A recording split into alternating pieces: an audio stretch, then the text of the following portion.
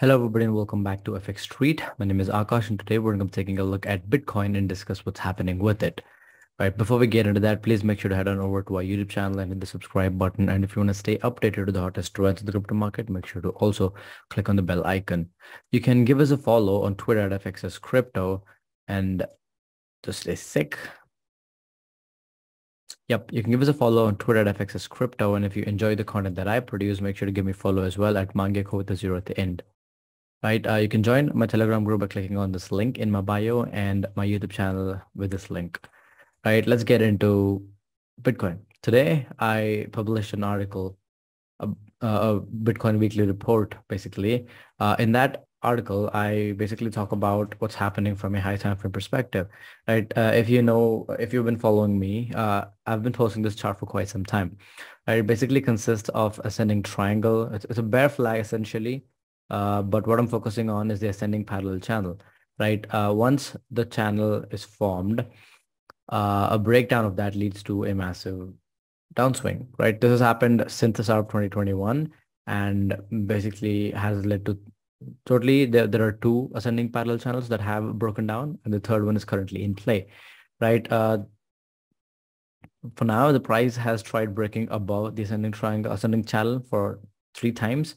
The latest one was yesterday on 11th of August, right? But all the 3 times the price has failed to move above it successfully, right? On top of that, what's really interesting is that yesterday price tagged the midpoint of this crash that you saw here and got rejected. And as you can see here, this bearish candle obviously indicates that there's going to be a shift in momentum and trend, and the price is going to start going lower. So that said, I do have to mention about the 200 and the 200 week moving average and the 30-day exponential moving average, which basically are converging around 22,910 approximately.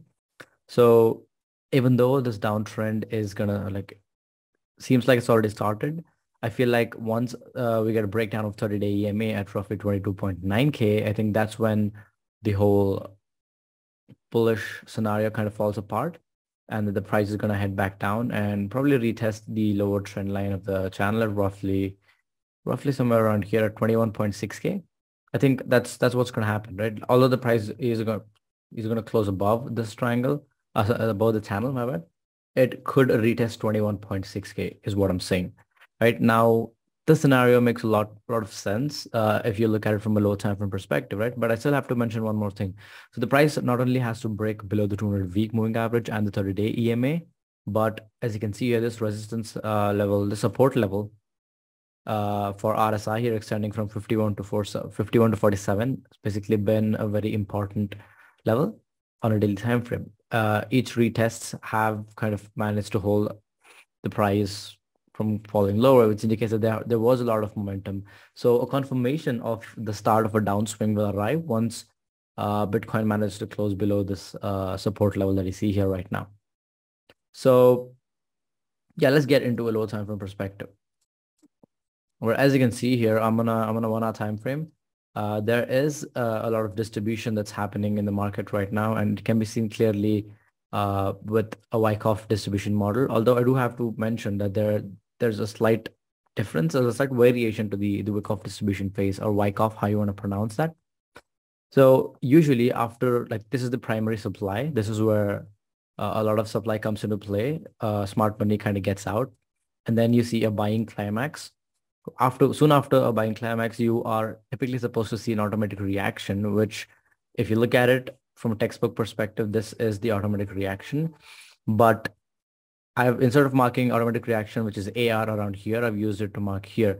And generally speaking, after an AR, there should be a UT. So that's why I've marked UT here instead of after AR. So basically, then you see a sign of weakness, which is basically a sweep below the automatic reaction, followed by which the price goes up and sweeps the UT.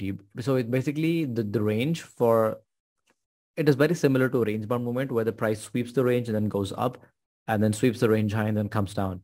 Right. So first you get a sweep of AR, which is SOW, which is a sign of weakness, and then you get a sweep of up thrust, which is UT, as UTAD, which is up thrust after distribution. So the distributions happens here, and then we get a one final up thrust, which has basically retested the midpoint of this crash that I just showed you, this particular rally that you saw here, the midpoint is around here. So the price did face a rejection around that level here, and now the price is coming down lower. In my article today, I mentioned that the price could potentially go up.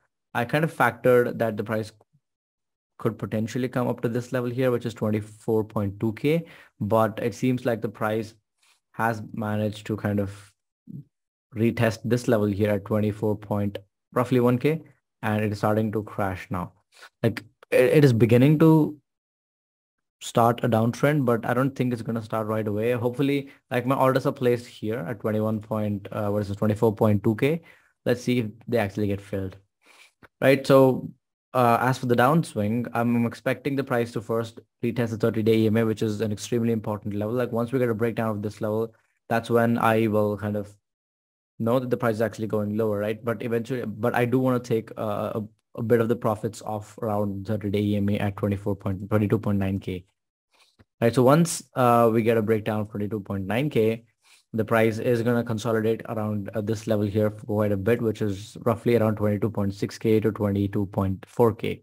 So once we get this consolidation done with, the price is going to continue going lower. And the levels that you should look out after 22.4K is basically the H4 FEG, which is 21.4K, and the equal lows that were formed by Bitcoin on 18th of July and roughly 26th of July. Right. Perhaps a sweep of this level is where the downswing could end. Right. This is my short-term outlook on Dogecoin.